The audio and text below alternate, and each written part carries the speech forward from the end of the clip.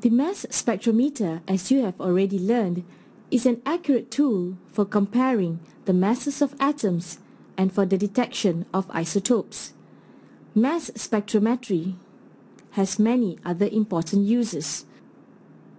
It is the main method for determining the relative atomic mass of an element and for determining the relative molecular mass and molecular formula of an unknown compound.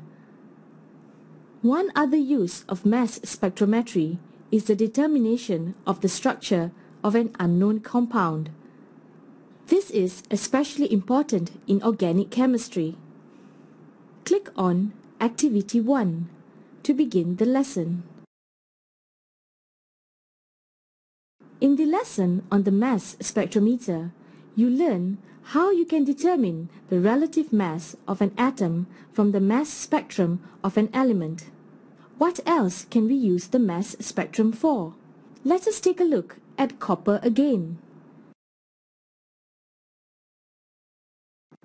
Click on Insert Sample to insert a sample of copper.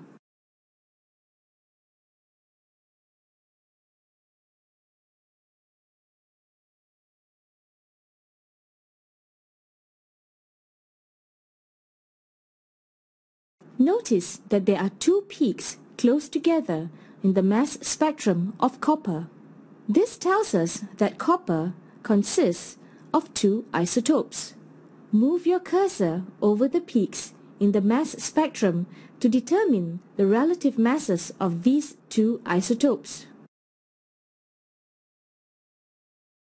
When an element consists of two or more isotopes in its naturally occurring state, its relative atomic mass is taken as the average of the masses of the isotopes, taking into account the relative abundance of each isotope.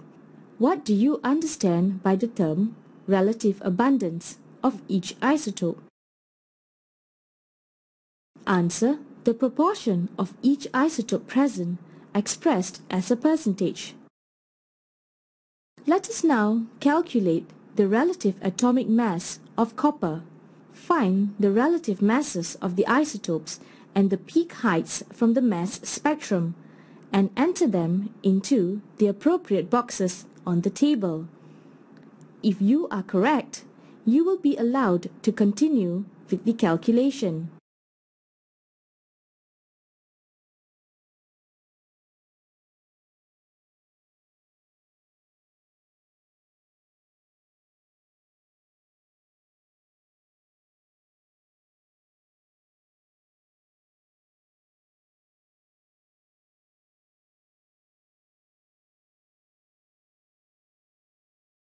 Work out the percentage abundance of each isotope in the mixture and enter your values in the table. Now drag the appropriate values from the table into the equation below. The equation shows how to calculate the weighted average of the masses of the two isotopes. Use a calculator to work out the relative atomic mass of copper correct to 1 decimal place. Type your answer in the box provided. If you are correct, a tick will appear. Summary: the relative atomic mass of an element is the average of the relative masses of its isotopes in the naturally occurring isotopic mixture. The relative abundance and mass of each isotope is needed to calculate the relative atomic mass. The relative abundance of the isotopes can be calculated from the heights of the isotope peaks in the mass spectrum of the element.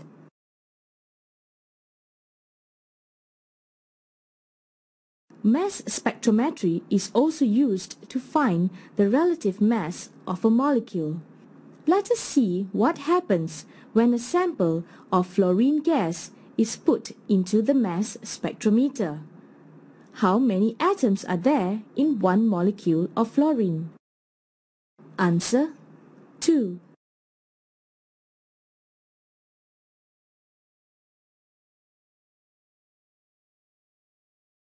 Click on insert sample to introduce a sample of fluorine gas into the mass spectrometer. What happens to the fluorine gas molecules as electrons strike them? Answer: they are converted into positive ions.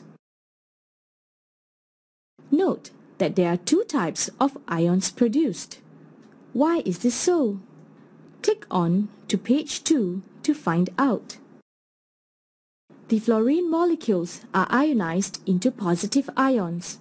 Some of these ions break up or fragment into a neutral atom and a positive ion.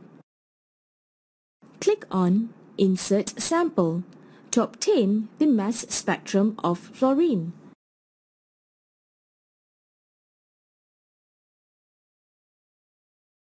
How many peaks do you see?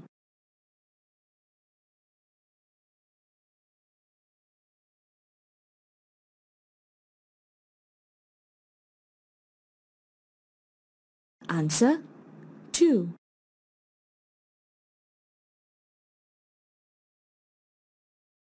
What are the relative masses of the peaks?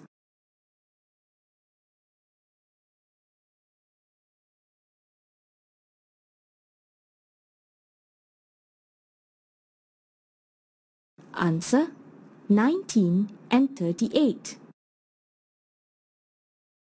The peak of highest mass, 38, corresponds to the F2 plus ion, which is called the molecular or parent ion. The relative mass of the molecular ion is taken as the relative mass of the fluorine molecule. The peak at 19 is due to the fragment ion, F plus.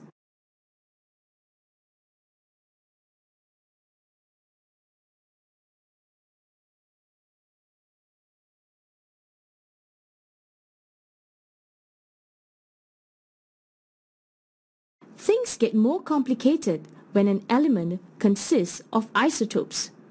Chlorine is an example. Chlorine has 2 isotopes.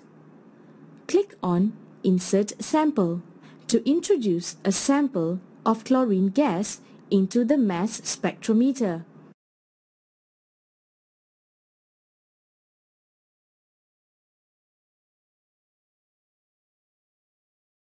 Look at the molecules emerging from the vaporization chamber. The heavier isotope is shown in darker green. How many different types of chlorine molecules are there?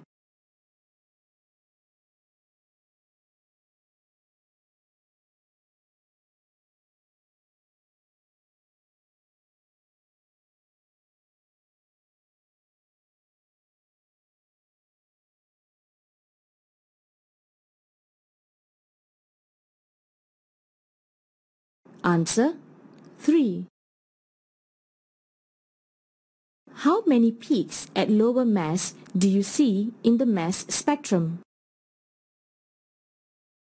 Answer: 2.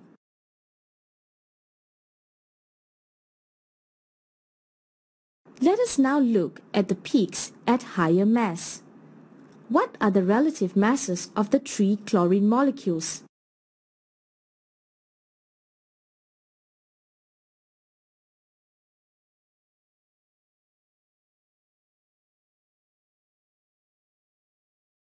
Answer: 70, 72 and 74.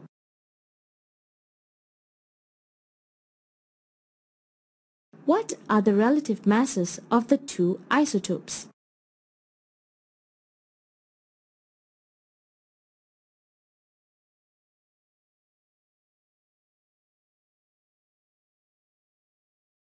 Answer: 35 and 37. What can you deduce about the atoms present in the 3 different chlorine molecules? Answer: the chlorine molecules contain 2 similar atoms or 2 different atoms. The molecules are chlorine 35, chlorine 35, chlorine 35, chlorine 37 and chlorine 37, chlorine 37. Find the relative abundance of the two isotopes of chlorine and use this data to calculate the relative atomic mass of chlorine.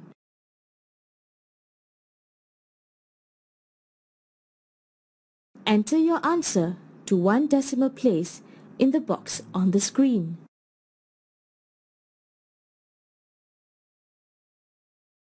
By finding the molecular mass of an unknown compound from its mass spectrum, we can also find the molecular formula if the empirical formula is known.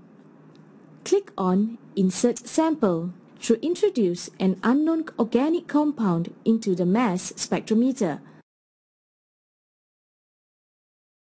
What is the relative molecular mass of the unknown organic compound?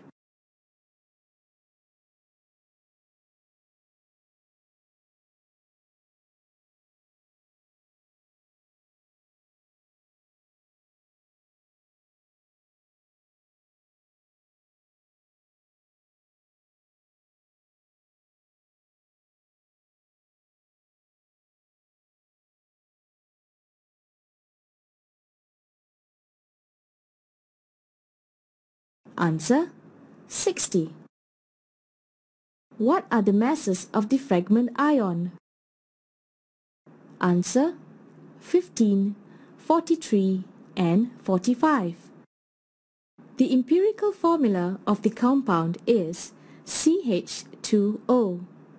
What is the molecular formula of the compound? Answer: C2H4O2. Information about the fragmentation of a molecule in the mass spectrometer can help us determine the structure of the molecule. The fragment ion CH3+ is responsible for the peak at mass 15. Determine which of the structures shown is that of the organic compound which produces this mass spectrum.